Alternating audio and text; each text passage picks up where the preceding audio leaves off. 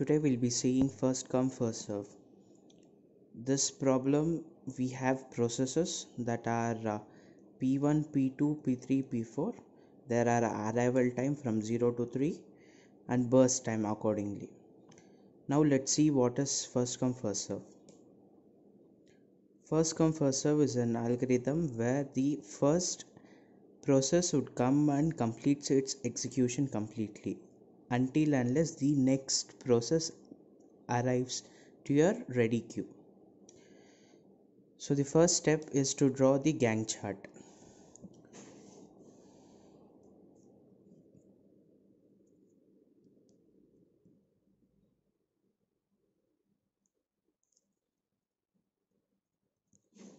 Okay, so a point to remember is always the Gantt chart starts from 0th millisecond.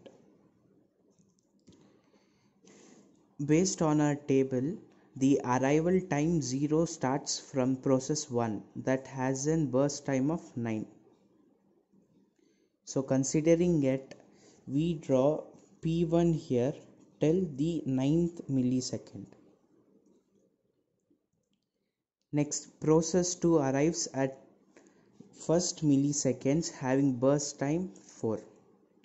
So we add P2, then we add here as 13, that is 9 plus 4.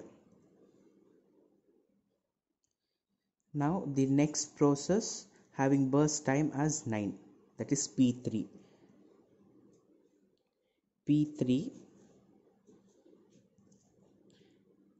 which has a burst time of 9, so therefore 13 plus 9.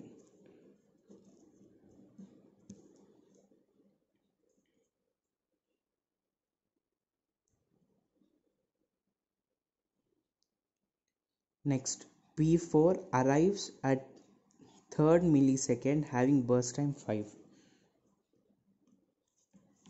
This will be 22 plus 5, 27. Now our Gantt chart is ready. Now to check whether our Gantt chart we have drawn it correctly or not, there's one way to check it out. We have to sum all the burst times. You might use a calculator for this. Simply 9 plus 4 plus 9 plus 5, 27. So is our Gantt chart totally 27? Yes. So we have not encountered any error while drawing the Gantt chart. Now the second step is to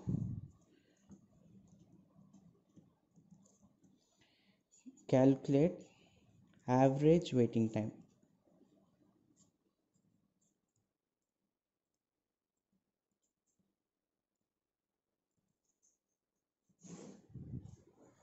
Alright. Hit the subscribe button and hit the bell icon to never miss an video from Future Vision BIE. Waiting time of process P1. How do we know the process waiting time of processes?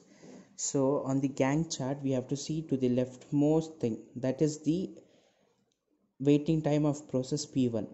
So P1 waits for 0 milliseconds to execute its processes. So P1 waits for 0 milliseconds while P2 waits for 9 milliseconds. Now P3 waits for 13 milliseconds. Same, P4 waits for 22 milliseconds. So sum of all,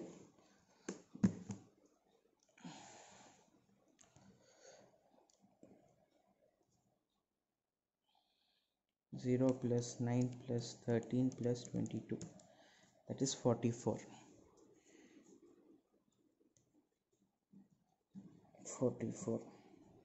44 by number of things P1, P2, P3, P4, that is 4 by 4. by 4, 11. Therefore average waiting time is 11 milliseconds.